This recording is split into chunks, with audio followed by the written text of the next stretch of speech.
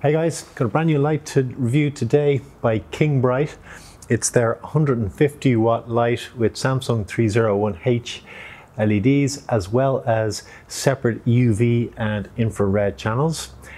KingBrite are a company you've done business with over many years, including supplying me with cobs way back in the day. They've been around for a long time and a reliable supplier of high quality LED grow lights to the industry. Let's take a closer look. It's a really little simple panel type light, quantum board type fixture. It's an LED board here, aluminium plate with LEDs mounted on it.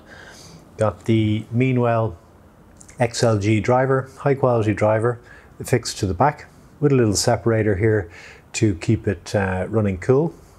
And then we have this dimmer control box here.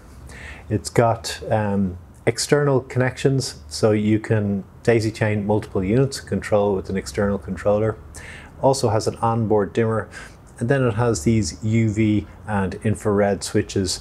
You can switch on those two channels separately and add them to the full spectrum light to give additional UV and infrared. So on the main channel here, you got Samsung LM301H EVOs, and they're in 3000K and 5000K color temperature, so warm and a cool white, with added 660 nanometer reds and lots of them.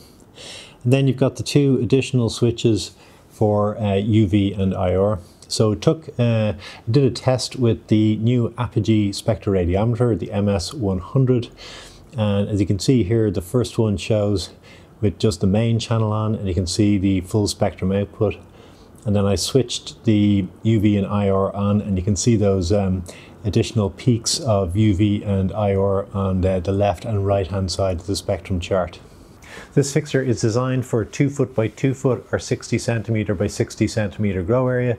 I popped it into the test rig with silver mylar reflective walls representing a grow tent, and dropped it down to its minimum recommended hanging height of 30 centimeters or 1 foot off from the test area to the underside of the light fixture.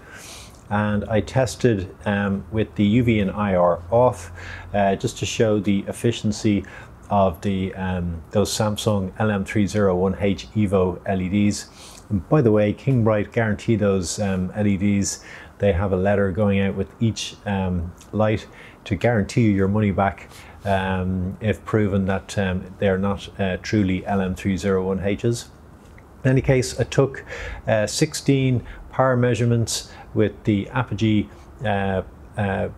e-power sensor, measuring all the way from 400 up to 750 nanometers, and got an average of 884 micromoles across that grow area, which is a really high level, right up there, maximizing the potential yield from a 2 foot by 2 foot space.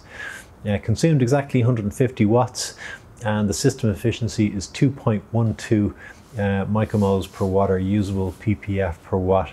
It's a good result for a fixture this size. The smaller fixtures tend to be a little less efficient than the larger fixtures. This one has, as I said, the µmols driver, Samsung LEDs, and yeah, it's a pretty efficient little unit. It's on sale direct from KingBrite, and you can get it through Alibaba and Alliexpress and those type of sites. I believe the prices are around $115, $120 plus shipping and all the other fees, which is a very good price for a light with this tech on it. And yeah, I'm happy to recommend. Please let me know what you think below. Be delighted to hear your comments. I'll get back to as many as I can, and take care.